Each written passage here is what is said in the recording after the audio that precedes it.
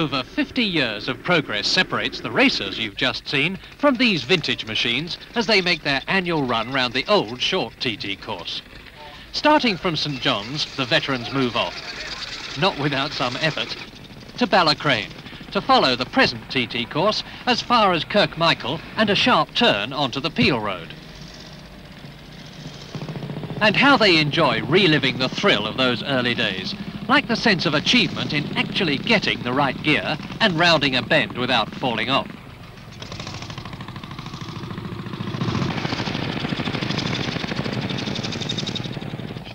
Along the coast road from Kirkmichael to Peel, there's the notorious Devil's Elbow, one of the most exciting hazards of the old TT course.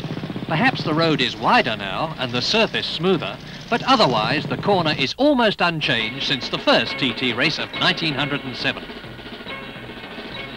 The idea of the Tourist Trophy races was conceived at a dinner in 1906 of the Autocycle Club, later to become the Autocycle Union. A race on English roads was impossible then because they couldn't be closed legally, and there was a 20 miles an hour speed limit.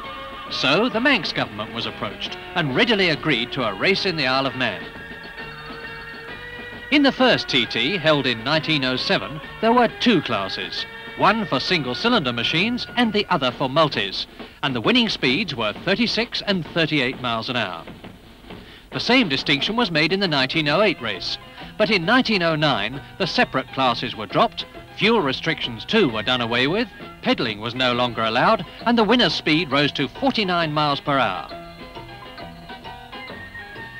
1910 saw the last use of the old 16-mile St John's circuit and provides us with the first known film of a TT.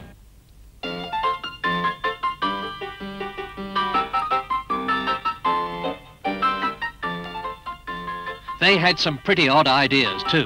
The 90-degree left-hand bend at Acclaimed, for instance, was so difficult on the single-geared bikes that this wooden banking was erected to help the intrepid riders swoop nonchalantly round. Most didn't bother to use it. Some tried, and look where it got them.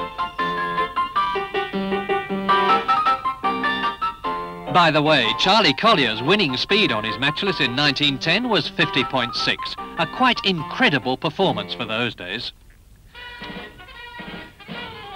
After 1910 came the move to the present mountain course, and the next film we have is 1922, a real period piece made for the Scott Motorcycle Company.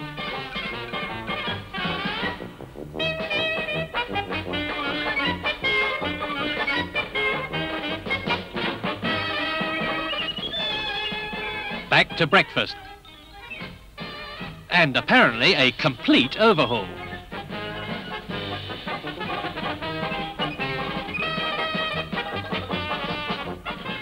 By 1922, speeds had risen to almost 60, but spectator interest was decidedly thin by present-day standards.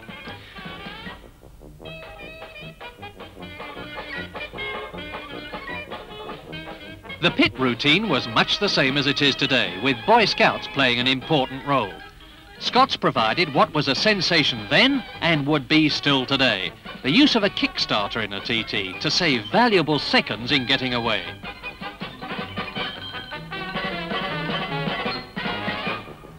This was the first occasion for 10 years that any make qualified for the manufacturer's team award. Scots won it with 3rd, 4th and 9th places, but the individual winner was Alec Bennett on a Sunbeam. 7 years later, machines like Sunbeam, Rudge, Velocet and AJS, and names like Bennett, Handley, Dodson and Simpson were on every enthusiast's lips.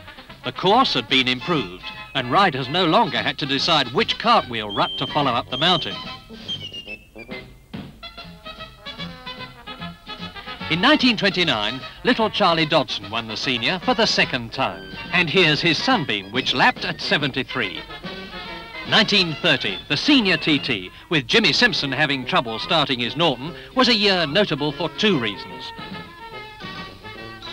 It saw the dominance of the brand new 4-valve Rudges, which took the top 3 places in the junior TT, and 1 and 2 in the senior on their first appearance, and the last of his 4 wins in 12 years of island racing, by the brilliant Wal Handley, with a record lap at over 76 miles an hour.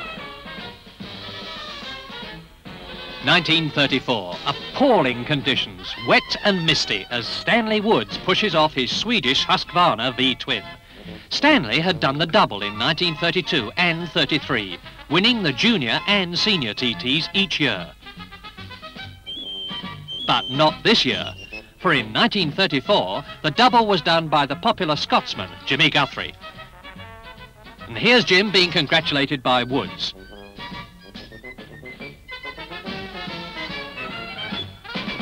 After the Second World War, the races were revived in 1947, and Harold Daniel won his second senior on a Norton at an average of 82.8, slower than pre-war speeds due to pool petrol.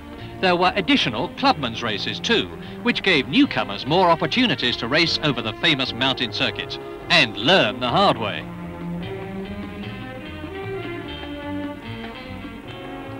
(1951), the Ballagarrigan Jump. Les Graham rounds Ballacrane on his Reg Dearden 350 Norton, and the senior lap record was now up to over 95. No wonder, for this was the beginning of the fabulous featherbed Norton era. Introduced in 1950, the featherbed was destined to become one of the really great machines in TT history, winning 9 TTs in 5 years, before the Italian dominance began in 1955. And 4 of those 9 TTs were won by a young riding genius. Here he is, Jeff Duke. 1961, the 50th year of the mountain circuit. Lap speeds of over 100, thanks to great names like Derek Minter, Jim Redman, and another Rhodesian, Gary Hocking. Alistair King here, seen at Ramsey.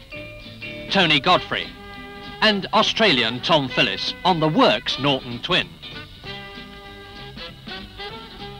Number 1, the great Bob McIntyre, and a young man who created a new TT record by winning 3 of the races, Stanley Michael Bailey Hailwood. And in the Deerstalker, Rem Fowler, winner of the very first TT.